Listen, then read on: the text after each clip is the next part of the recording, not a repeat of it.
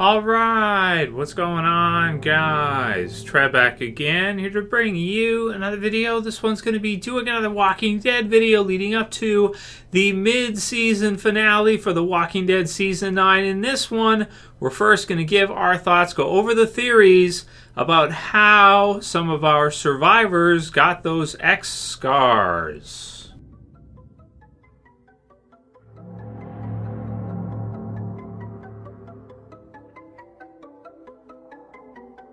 And spoiler warning, as per usual, if you guys are not cut up for The Walking Dead, which is up to The Walking Dead Season 9, Episode 7. So one last episode for this half season for The Walking Dead Season 9. Then we're into our mid-season break. And of course, The Walking Dead will probably return early February type of time frame next year. So a bit of a break coming up after this episode. But this is one that was, I want to say, most discussed after episode 7, because we saw this in both episodes 6 and 7. Just to remind, episode 5 was the final episode for Rick. And then we have kind of this new direction with a really new beginning with a Michonne. There's a lot of characters in both episodes, but sort of a Michonne-centered episode, I want to say, in episode 6. And then kind of more of a maybe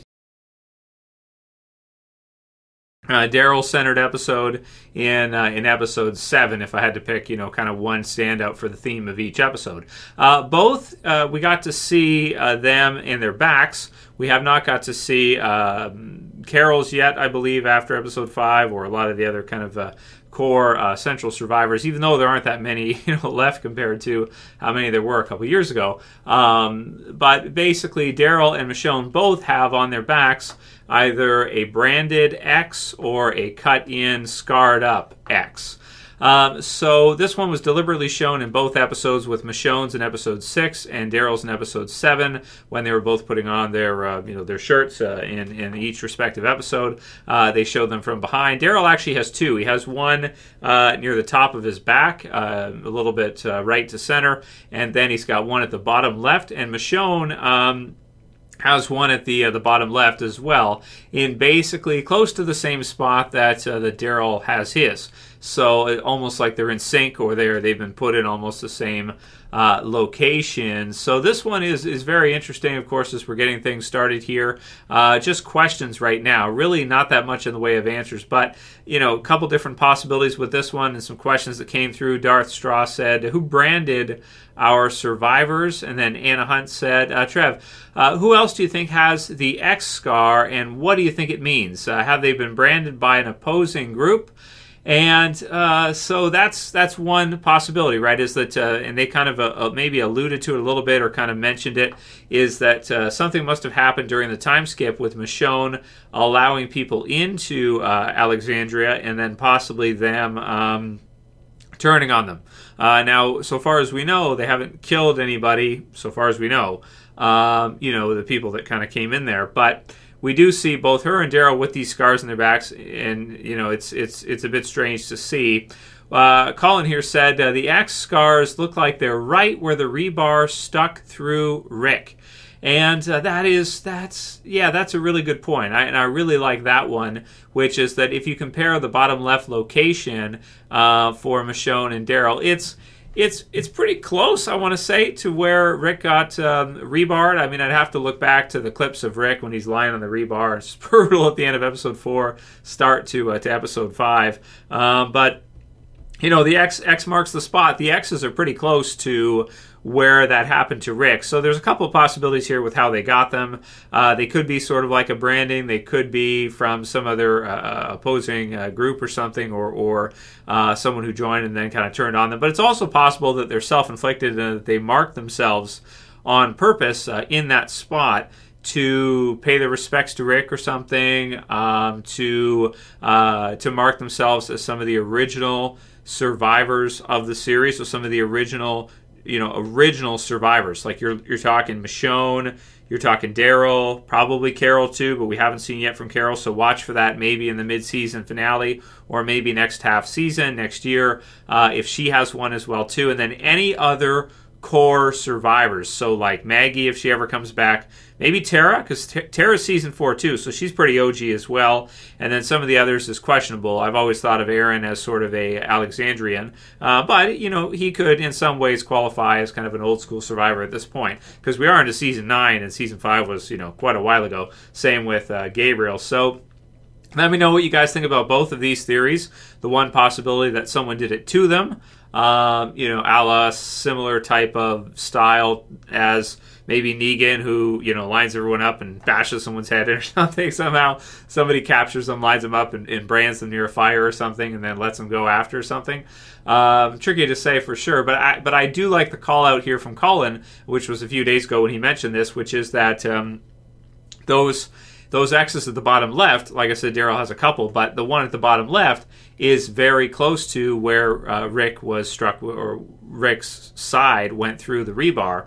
So maybe this is a way for them to sort of represent or mark themselves as for what happened, so they don't forget, or just to represent themselves as part of that original core group with Rick, and not to forget Rick and the things that happened, you know, in his life and also leading up to his death. So let me know what you guys think. Do you think it's to pay respects to Rick, or do you think it's been done involuntarily, so done to them, or do you think they did it, you know, for Rick voluntarily on their own? So, and keep an eyes out for any other kind of old school survivors, possibly getting dressed, you know, so that we can take a look at their back left, right? So is what it is. Leave those comments. I want to see what you guys have to say. Leslie Hardeman says, okay, I'm a huge fan of Opie from Sons of Anarchy. I have watched him so much, and I believe that the walker at the gate is definitely Beta. That's the way Opie stands. He's very huge and opposing. I'm thinking it might be him. So that's cool. Now, me personally, I haven't seen Sons of Anarchy through. I've obviously heard of it many times. It's one of the series that people used to request that I watch through and review with you guys, and it's never something I've been opposed to. Of course, when Breaking Bad was ending, it was a series that a lot of people were talking about when it was getting close to its end of its run, and it's just one that I never had time to go back and watch through all the way. I tried it. I watched like the first episode or two, and I couldn't go. A lot of episodes, right? So a lot of seasons and stuff. Can't commit to it, but that's cool to hear because. And I do take that seriously because, when you watch a series for a long time, you get kind of the sense of someone's gait. We can usually pick up, even if they're wearing costumes, we could probably pick up who's who in terms of, like, if you compared Daryl, if you took Norman Reedus and Andrew Lincoln and Negan and the others, Michonne and the others, we can kind of tell from their stance, their stature, kind of the way, even if they're wearing a zombie suit or something, we could probably pick out who's who, right? So that's pretty cool to see, and that just happens after you watch, a certain series, especially if you've seen it a few times over or something. I can do that with Walking Dead characters as well, too, pretty well. Sometimes I'm wrong, but, that's cool to hear. And I do hope we see Beta in this mid-season finale, man, because that would be really cool and really set us up well to come back next year and get people excited to come back next year. Epic Zombie Killer says, hey, Trev, I guess we have our A 2.0. I'm talking about the X's. So first it was the X's, it's the A's and B's. Or first it was the A's and B's, and now it's X's, right? So, yeah, that's true, but I like the rebar idea. I feel comfortable saying, like, I think it's where the rebar struck them, and that they've done this to themselves to represent themselves as old school survivors. This also isn't the first time Daryl has sort of self-inflicted something like that. After Beth's death, didn't he put a cigarette out on his hand? I think he did, if you remember that, just because he felt so guilty for it. And guilt can cause masochism. That's where masochism usually comes from. It's usually the superego punishing the id.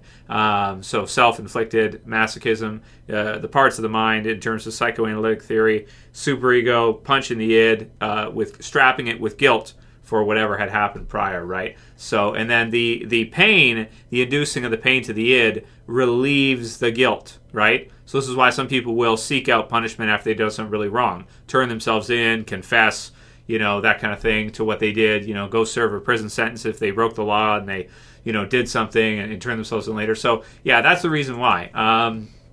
human beings are interesting because we have kind of the new brain and the old brain and the way they kind of go together. Anyway, so moving on. Yeah, so so I'm happy with that. I'm happy with saying that it's probably where the rebar struck, and they probably did it to themselves out of guilt for having lost Rick and what happened with Rick. Because Daryl, especially Daryl and Maggie, man, they've got to be really feeling responsible because they had a huge part in putting Rick in that situation and what happened after. Antonio Diaz says, The Walking Dead is so good right now. And I agree, man. It's so sad that we only have one episode left.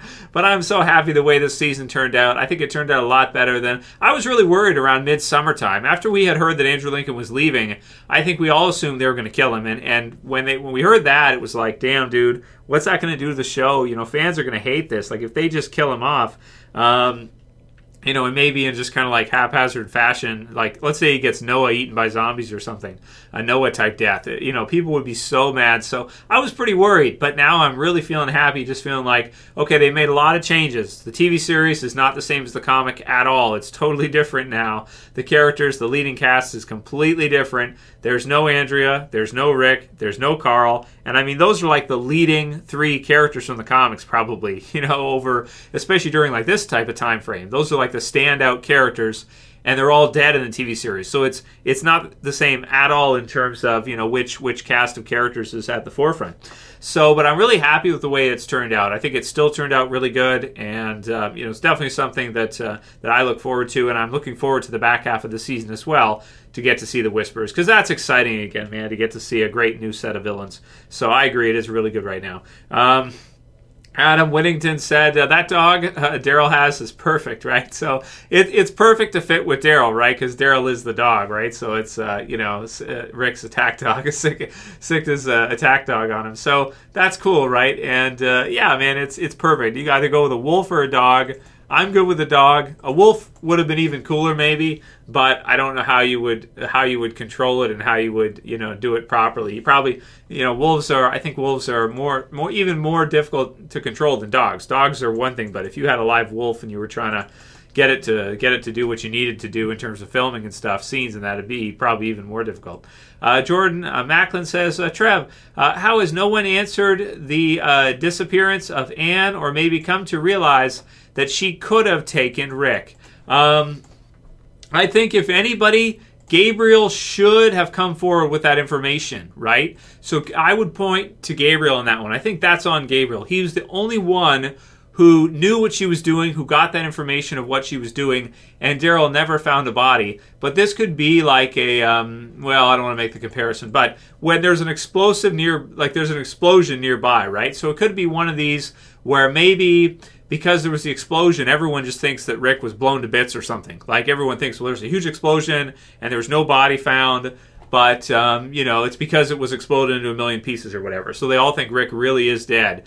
And he's like they found his Colt and the rest of him's just gone because it just exploded, right? But you have Daryl and some of the others that were there that were, close enough by to where they could probably figure it out. But if Gabriel's not willing to tell them, and then they didn't see Anne, and they didn't see the helicopter, one way or another, they just were not able to figure it out, and they either think that Daryl thinks Rick is gone somewhere else, just off. Other people might think that he died in the explosion and his body is just not even there, right? So, because there certainly were lots of walkers that were probably, in a million pieces at that point. But I'm with Daryl on this one. I like that he has never found a body, and he never gave up looking, only that he could not find him. So, yeah, there was just no way for him to do so. So, I hope eventually, they'll bring him back, or they'll do something, or they'll go to the movies, or I don't know. Let's see how this whole thing works out. But I'm just glad the way they've done it so far, and whatever they have to come up with, I think it's good. So, but you're right, they haven't been able to figure out the possibility that he could have been taken in a helicopter. They must not have seen it at all. Michonne's mom said, hey Trev, it took Frank Darabont 6 months to write and shoot the whole first season of The Walking Dead on AMC, and each episode takes 1 week to shoot. So why would it take Gimple, Kirkman, and Kang so long to do a movie? Well, maybe you're right. If it's just a TV movie and it's no big deal, they can probably do it faster than that, and some people have said they think filming will begin in 2019. I hope that's true, and I hope that's the way it goes, and I hope they can get it airing in 2019 or 2020. Just that if he's going to take like a year off, right? Because that's what they said, right? You guys remember, think about this. They said that he wanted to be with his family more. So if he's going to take some time off, this was a half year. He didn't even get a full year off this year. He worked a half year, then he basically went home, it sounds like. So I would think he would take a whole year off in 2019. But if he doesn't, then I'm even more happy and great. Good for that, because then we're looking at 2019 or 2020. That would push up the release date, and I would love that. But I'm just thinking more like 2020, 2021, just because of how long it takes to organize everything, how long it takes to do everything. But you're right, if you consider it like 2 or 3 episodes of the original Walking Dead, and that's all the first movie is, and it's like a TV movie, and it's not that big of a deal, then fine. I guess it depends how big they want to go with it. If it's a full feature film and it's something that, is of the same quality as you would go to the theaters to see, and you have kind of, because you can say movie and you can think of it as different, different ways. If you're talking like something where you'd go to the theaters and actually pay, $20 or whatever it is, running rate 10 or 15 or whatever it is nowadays, to see it, then for that, I would think that would take more, like maybe 2 years or something to film, and they'd be doing some bigger stuff and, bigger scale and that kind of thing. So it depends if it's just like a made-for-TV movie or like a theatrical movie. And, from what, again, conflicting, we're not really sure, but it sounds like maybe a made-for-TV, made-for-AMC type movie. So we'll have to see what that turns out like and what that looks like. Either way, I'm not going to complain, because I'm just going to be happy they didn't kill him off. You know what I mean? Like, we should just be happy. We should just be like, even if it takes a couple years, how long it takes him, let's just be happy he's not just dead, because that's probably the usual like route you would take if someone wants to leave, like Dale. You just kill him and then you move on, right, without him. So I'm glad that they didn't do that, and let's all just be happy that they didn't do that, I think. BD King 1997 with the last one says, Trev, I'm usually not very critical of The Walking Dead, but I got to be honest, tonight's episode, Season 9, Episode 7, was a snooze fest. Most boring episode in a long time. Well, I hear what you're saying. In this episode, Episode 7, there wasn't like, that much in the way of like action or big time excitement or things like that. But you got to remember, not every episode can be like that. It was a good episode for Daryl, and it was directed by Michael Cudlitz, who's, of course, so this is his first episode he's directing. So I get it. I hear that if you're saying that, but, it depends on what they give him to do, how much is going to be covered in the episode. And again, it's not a mid-season finale. Michael Satrazemis is directing the mid-season finale coming up. So very excited for that, because he's fantastic. He even did some episodes for Fear this year, for Fear Season 4, which I think turned out pretty good. A lot of people don't like it, but I thought it was pretty good. But yeah, I hear what you're saying. Like, it wasn't that crazy for Episode 7, but it's like, yeah, but it's a lead into the mid-season finale, and we're probably going to see some really good stuff this weekend too. And I enjoyed the episode, even though I hear what you're saying, and it wasn't that crazy. The first 5 episodes were insane of this season, and we're dealing with a lot of change right now in the series. But I like that they explain some of the things about Daryl continuing to look. And we're still getting to know Magna and the others. We're still getting to figure things out. And the Whisperers are building. They're building up to it. So it's another builder to the Whisperers. And then we get to see probably a pretty good payoff in the mid-season finale with the Whisperers finally arriving, right? So that's going to be really cool. Let me know what you guys think, about the X's and everything else. Leave your comments below the movie release. If you like this video, please thumb it up below. Thank you all for subscribing. I want to thank you guys so much for subscribing. The channel finally got some more subscribers, so thank you guys for that. I appreciate that, because it's been like a year, dude. It's been a struggle, okay? It's been a struggle this year. So thank you guys so much for subscribing. And anyone who hasn't yet, I'd appreciate it if you wouldn't mind. Join the Whisperers. Subscribe at the bottom. That's it for this video, guys. See you again soon for another. As always, this is Trev. And I'm saying peace. Later, guys. See you soon.